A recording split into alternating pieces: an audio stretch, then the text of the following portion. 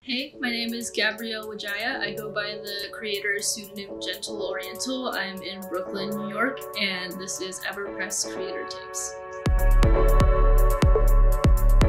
I'm supposed to give you tips for this video, but to be honest, I'm not exactly sure what I did right the first time. I didn't even think I would get 5 to sell on my new shoe campaign. I was like, everyone's gonna hate this. I don't know why. Self-doubt. It relaunched like 6 times now. Really excited and honestly blown away by the amount of interest it's gotten.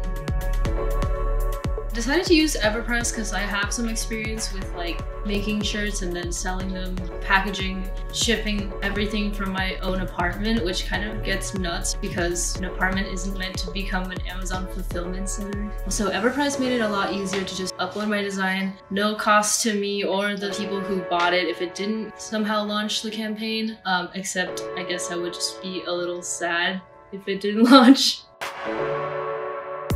I wouldn't say there's like one specific path to success with making a shirt. People seemed to resonate the most with my shirt because of the message that I put on it. Try to explore a subject that you are passionate about.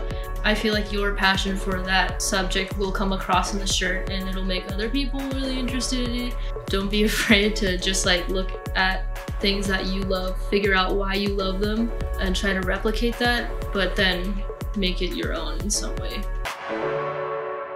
I wouldn't be afraid to look at other shirts or things that you love for inspiration. If you find something you love, you kind of have to analyze why you love it so much. The more you really push like the boundaries of like the medium, I think you'll make some awesome stuff. So yeah, if you liked me and what I had to say, or if you bought my shirt and you loved it, thank you so much. And if you want to give me a follow, I'm Gentle Oriental on the gram.